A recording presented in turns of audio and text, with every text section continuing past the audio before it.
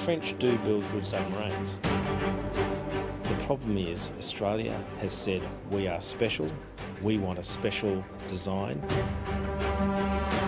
and therefore we have taken on a huge amount of risk and a very costly project. It was a much anticipated announcement. The French shipbuilder Naval Group selected to build Australia's next fleet of submarines. But 4 years on, the shine has come off. Why did the people think that it was fine to not tell taxpayers that the cost had gone from 50 billion to nearly 80 billion for 3 years? I don't believe there was a conscious decision not to disclose it, Senator. But it just wasn't disclosed, $30 billion. We're just going to not tell people. Is that what we do? The Defence Minister argues it's not a cost blowout, as the higher figure is the price over the life of the project, once inflation and exchange rate changes are factored in. The total construction cost is now $89 billion. I don't understand why you couldn't just be upfront. Absolutely do injustice to Australians. They understand inflation, and over 4 decades, they understand that today's buying power will be less in the future. Professor of Strategic and Defence Studies Hugh White believes even at $50 billion, the price is too high. This is over $4 billion a boat. In world comparative terms, you'd expect to pay about $2 billion for the kind of boat we're buying. So it looks like we're paying twice what we should be paying, and it's not clear we're getting twice as much boat as everybody else. Maintaining the 12 submarines over their life cycle will cost a further $145 billion. Naval Group is basing the design of Australia's diesel-electric submarine on a nuclear-powered boat. You're taking a nuclear reactor out of the boat and putting in a whole lot of diesel engines and generators. It's a really fundamental change. It hasn't been done before. Really, it's a brand new design. We're really starting from scratch. I think having a reference design means you don't need to reinvent the wheel every time you come up against some sort of engineering problem. Our geography demands that we have a submarine with long range, long endurance. I think against all of those requirements, the French design stacked up best. Key to the French sales pitch was an advanced propeller system called pump jet propulsion.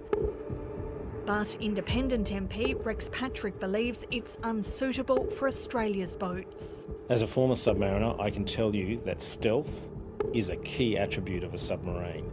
With a pump jet, a conventional submarine operating at low speed will consume its battery at a much greater rate than a submarine with a propeller. When it's recharging, it's snorting, it's drawing air from above the waterline, it's running its noisy diesels, it's detectable by radar, it's detectable visually. We appreciated their extraordinary restraint throughout this. Retired US Navy Captain James Fennell questions why the government chose the French bid over one from Japan, a strategic ally in the region. I think you become more operationally relevant working with the Japanese. They're an allied partner that's in the region. Whereas France, while certainly allied as a Western democracy, is in Europe, and their forces aren't really out in the Pacific like the Japanese are. But the first new submarine won't hit the water for more than a decade, and there are early signs the schedule is slipping. The Auditor General has recently looked at the latest milestone, and it is 17 months behind schedule. Billions will also need to be spent prolonging the life of the ageing Collins-class fleet to ensure there's no capability gap between the old and the new subs. I think the Australian public can take a lot of confidence in the Collins. Defence analyst Greg Ferguson sees similarities between the new submarines and the Collins-class project. It was maligned at the start. It's now the world's best submarine of its type. The trouble is that the Australian government, the Department of Defence and the Navy didn't engage at the time with the media and with the Australian public, and therefore allowed an information vacuum to appear, which was filled by the critics and the haters and the ratbags. The risk is that something similar could happen with the attack class submarine. The Defence Minister, Linda Reynolds, agreed to an interview but then cancelled and was too busy to reschedule. 7:30 managed to ask her one question about the submarine project at a recent press conference.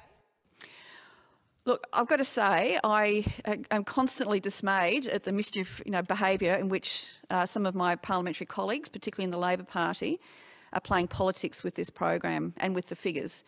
It is on budget and it is on time. Thank you. Some local suppliers also have questions for the Minister. They want an ironclad guarantee there'll be a minimum 60% Australian content in the build. There is a lack of contracts going to Australian industry. What we are waiting to see is a contractual change that actually ratifies it and actually puts it into the contract so that it is an enforceable requirement. Naval Group declined an interview, but recently called for companies to supply 23 pieces of equipment for the project. Look, I think the first thing the government needs to do is to reintroduce competition for the French. What governments normally do with these sorts of projects is to contract with two different designers to design and develop the boat, so that they are under pressure for performance and price and schedule as they develop their proposals.